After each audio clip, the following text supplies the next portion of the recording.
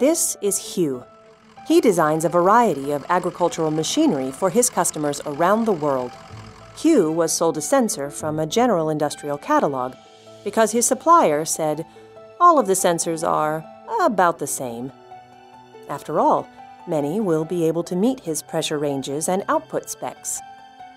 But in the field, it fails because it was degraded by the chemicals in his customer's fertilizer. Or the vibration, that's just a part of operating the equipment, causes the sensor to essentially shake apart.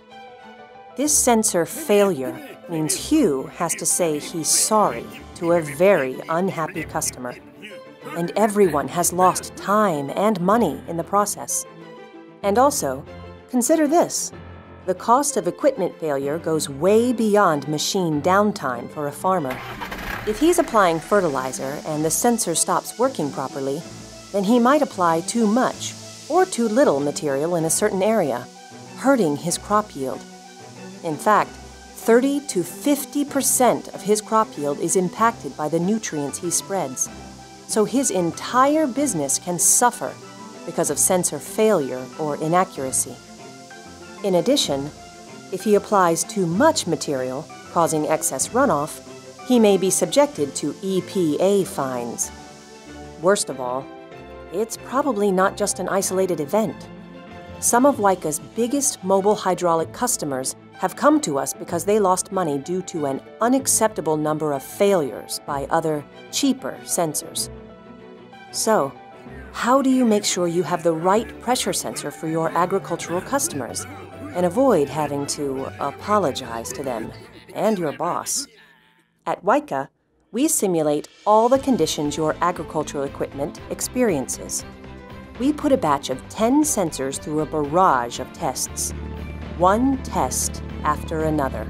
We conduct multiple tests back to back because in the real world, a pressure sensor can be exposed to these various situations at the same time. You need it to work in all environments, whether it's in the scorching heat of summer or the torrential downpours of spring. Many other suppliers test as well, but most put a single sensor through a single test and proclaim pass or fail. Then they pick another new sensor for a new test, never testing whether that single sensor design can withstand all conditions.